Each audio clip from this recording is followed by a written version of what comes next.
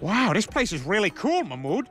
It's like ear-bloodening sounds had sex with nose-bloodening smells, and this is their baby. I am glad you are enjoying yourself. Would you like some of my meat fushnush? It's a chicken that has been yelled at for 2 hours and then run over by a Mercedes.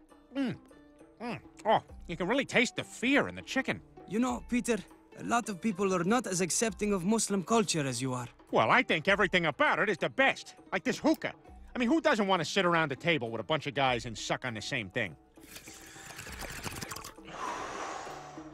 It's like smoking my grandfather's jacket.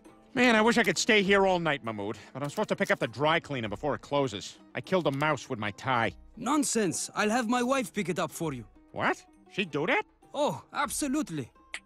I need you to run an errand for my friend Peter. Of course. Anything for you, husband. That was amazing. She just listened to everything you said. Of course she listened. In Muslim culture, wives are much more obedient. No way, that's awesome! So wait, let me get this straight. Sweet hat, obedient wife, and I get to shout Admiral Akbar when I do stuff? You, sir, have got yourself a Muslim.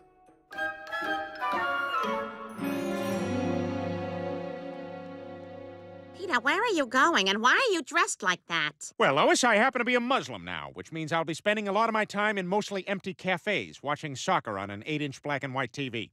Yes, the team I like is kicking it. Oh no, the team I don't like is kicking it.